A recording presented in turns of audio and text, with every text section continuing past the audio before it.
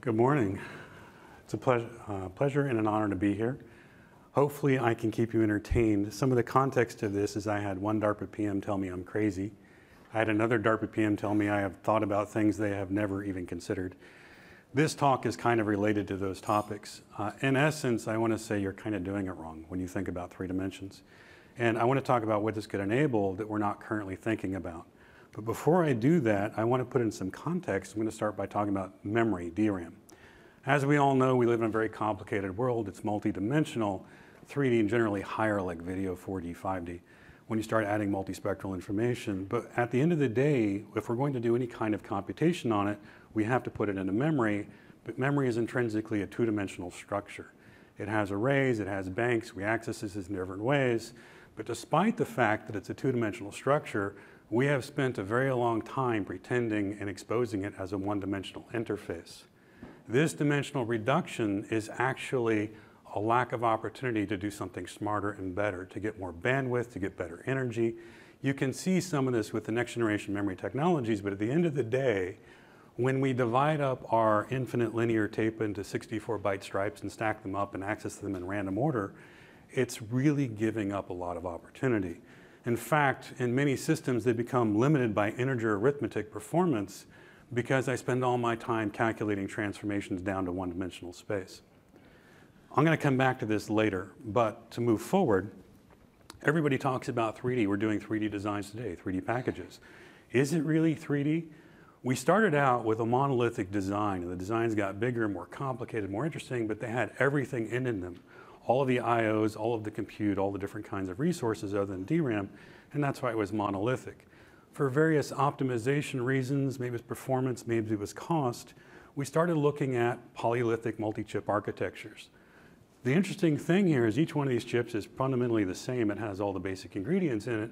We just combined them together to make larger virtual monolithic systems. You could say, okay, that's getting interesting, and I've got some silicon band-aids to stitch this together with, but it's missing an opportunity. So what you're seeing now is polyolithic tiled architectures, or I can say, wait a minute, my I/O devices really want to be in a different kind of process. They want to be optimized to a different design point in the fabrication. Same thing for my compute. Now I can start bringing these together, or I can go all in on something like the Ponte Vecchio Data Center GPU AI platform, which has heterogeneous. Not only does it have memory, it has high-speed IOs for InfiniBand-like fabric, it has compute, it has cache, but all of these designs I'm talking about, if you look at from a cross-section basis, you have chips stacked on other things, and maybe I've got some memories or something in there, but at the end of the day, it's still planar. If you look at the far left and the far right, we've just divided that up into a lot of little pieces. It's still a planar architecture. So it's still planar thinking in how you're approaching this. It's not 3D. So, okay, what about really aggressive cutting-edge 3D research? Sung-Kyu Lim, DARPA PM from Georgia Tech, right, has been spending a lot of time looking at the notion of core folding.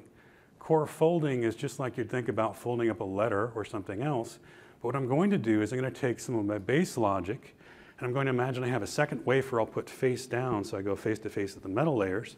I'll move some of that logic up to the top. And if I do this, I can shrink my distances and I get nice advantages in latency, energy, and bandwidth. Maybe I have some complexity in thermals and validation, but I can do some interesting trade-offs here. The limiting factor to how well this works are what are the vias I use to connect my silicon wafers.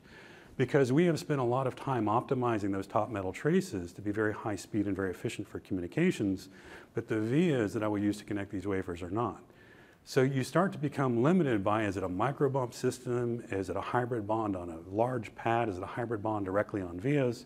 These are different trade-offs that you will manifest in your cost optimization and the final product you're building.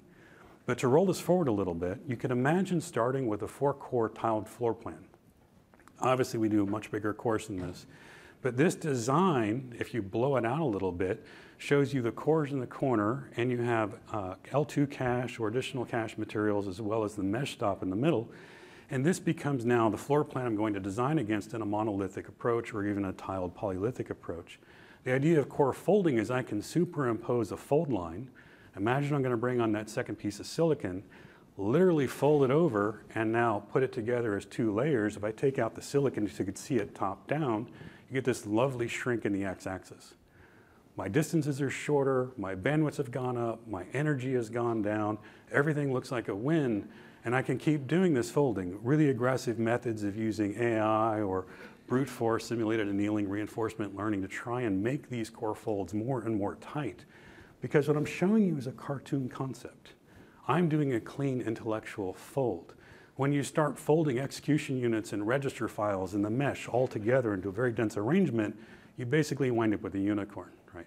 No one can understand it. Most importantly, because I've split my functional components across 2 layers, I cannot test them easily as individual wafers. I have to test them as an assembly.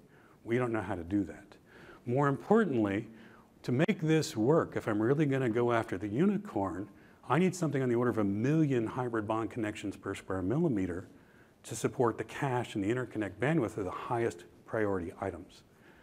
And I'm going to argue, even though this is technically 3D, it's still just planar. And we're going the wrong way. If I take 2 steps back and I think about the history of computer architecture and computing, I want to stop and think about what actually happens. We have a hierarchy of different components that come together to build a platform. Starting at the top, I have execution units. From the execution units into the pipelines and the register files, the near cache, the far cache, in-package memory, out-of-package memory, legacy of, long list. But if I start thinking about what this pyramid represents, I can think about the capacity or the number of units per core or per computing element if it's not a core but a GPU or an AI accelerator. I can think about the energy in picojoules per bit that I experience in using different levels of the hierarchy. I can think about the bandwidth required to keep the higher level sustained operation running. And I can think about the latency up and down the stack as I move from the closest elements to farther away.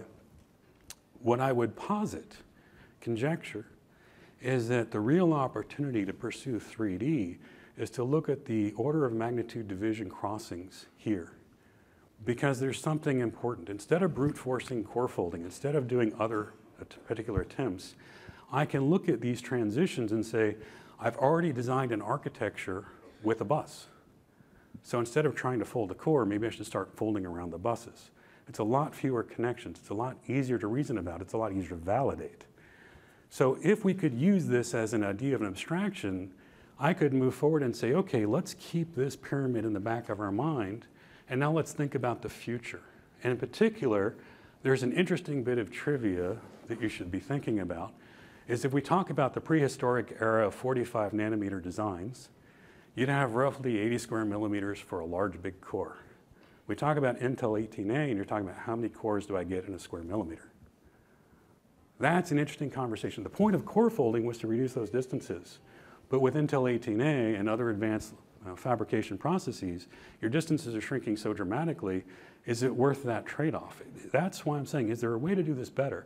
More importantly, you start to ask questions of, yes, I have done the polyolithic approach to tune chips specifically for IOs, but should I also start thinking about tuning them for my memories, my caches? Maybe it's not economic to put large arrays of cache in the most current generation. Maybe I actually want to do a couple of generations old and start stacking these together like pancakes. And I could do this. This is, in fact, a whole lot of work. You saw slides today all morning long showing diagrams like this of different levels of complexity. But I have thermal stress. I have I/O problems coming up and down the stack. I have power, ground, cooling. Right? There's a ton of issues. Oh, and I also have to interconnect. So this is where I come back to I need a large number of connections between my layers, and how do I build that in a reasonable way?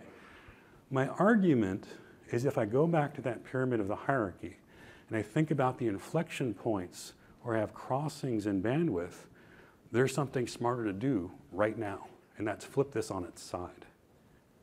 If I rotate this 90 degrees, and I think about the edges coming off my cores, this might be 4 millimeters, this might be 10 millimeters. It's fairly short, but I don't need a lot of I/O pins off a core to get to a legacy PCIe CXL port.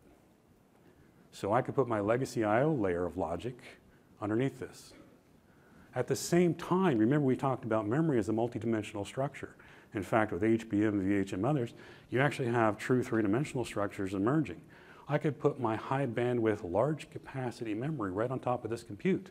Because on a per core basis, by the attenuation of factors, I don't need staggering bandwidth into the memory. I need modest memory per core, per die. By rotating it sideways, I've also changed the thermal stress equation. I don't have tons of compute compounding each other. I have relatively cool SRAM separating them out. I could also introduce other thermal layers. But I can go one step further. I can put power and ground laterally through this stack. I don't have to get it off the bottom. You can imagine having a little brick of silicon with a car terminal battery on either side. You could do that. But more importantly, when I think about the future, I think about scaling to large systems, I want something like photonics or advanced RF. And if I take the notion of the cube and I think about these natural attenuation points, I can change this into a cubic 3D construct using 6 faces. And a side effect of this is I don't need 1,000,000 connections per layer, per square millimeter. I need 1,000. So we've just changed the complexity model, but it's also easier to reason about or validate and think through. Why would you want to do this if this is crazy? Let me give you 2 quick examples. Looking at the Aurora 2 exascale supercomputer coming online at Argonne National Lab, very large system, takes a lot of power, but effectively each rack of Aurora takes about 9.8 meters cubed if I did my math right. Don't hold me to it. But that's the entire space of the compute, the volume, the computing, the floor, a bunch of other things. And if I were to apply these techniques, I could shrink that rack, all of the silicon in the rack, to a cube of roughly 40 millimeters on the side. Over 100,000x reduction. Imagine having a whole lot of petaflops and a whole lot of memory at an insane level of performance. I can't tell you how to cool it. I can't tell you how to power it. Right? That's a DARPA hard kind of problem, right? But if I could build that stack, what would you do with it? Here's another one. Take the Apple augmented reality headset, the Vision Pro that was just announced. A lot of the reviewers talking about it say, hey, it's an interesting device. Maybe it's a little awkward and bulky to wear. It's kind of where we think the future is going. But it's limited in lifetime by the battery and the weight you've got to carry on for the compute. A grain of rice, according to NIH, right? The average size of grain of rice using the same techniques, I can put all of the compute silicon in this and a 0.5 terabyte of DRAM. So I want you to just pause and think about holding a grain of rice in your fingers that could do that level of compute. What would you do with it? I can't cool it. I can't power it yet. That's a DARPA hard problem. I don't know how to connect it to something. That's a DARPA hard problem. I don't design and validate. That's a DARPA hard problem. But you can see the applications that are potentials in front of us. So to roll this back, I'm going to argue that by paying closer attention to what we've learned over the decades, relying less on brute force and more on a little bit of human cleverness, there is no AI system that can imagine doing a die rotation like this. It doesn't just have to be this way. Imagine you can make this a fractal design. I have interleaving toaster slices, pancake slices, in different geometries coming together in pluggable modules. This is, I'm going to argue, a far more intelligent and efficient way to build these things. But there are a lot of DARPA hard problems. There's no tool exists that can do edge polishing in these assemblies. It's not out there. We know how to do horizontal polishing. We don't know how to do edge polishing without destroying it.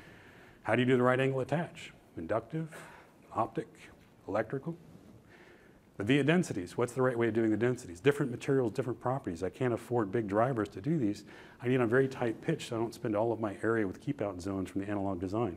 My bonding speed, my time on tools. I can't spend years building up one of these modules. I need these modules built fast. How's the Z height I can handle? How do I do the wafer thinning? There's a lot of hard things in there. I then think about the power and the thermals, what I keep kicking out as Mark's problem of the future or Dev's problem tomorrow, right? Basically, what's the thermal density? How do you cool it? How do you get the power in? How do you take it out? How do you deal with the stresses that may arise, especially when you introduce heterogeneous materials to the assembly?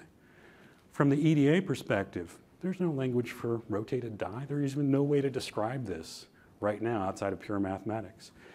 How do we recognize the tapering of the pyramid and that we can do isolation of boundaries by looking at the taper points? Non-planar libraries. You think DFX and DFT is hard today? I've got 1,000 dies or more stacked up in this thing that I can't test individually very easily. What does that look like? How do you do it? What's the scan chain time to bring this up? And then you think about the actual architecture. As a system architect, a silicon designer, I have to plan for the fact things are going to fail in this and they have to keep working. I need graceful degradation. What does that look like? What does my interoperability story look like in a true 3D heterogeneous environment? How do I handle redundancy, right? Can I actually have pluggable modules in this, or is it you put it together and let it gracefully degrade through time like an EV battery? The level of abstractions required to pull this off are staggering. These are all open questions. But I would argue this is a better way of building it. But to make this future possible, we need to think about the solution in a cube and all of the challenges about rework, design, standards, and all the missing tools and flows out there, as well as all the prototypes that need to be built. So with that, thank you for your time, and hopefully this was a great motivation.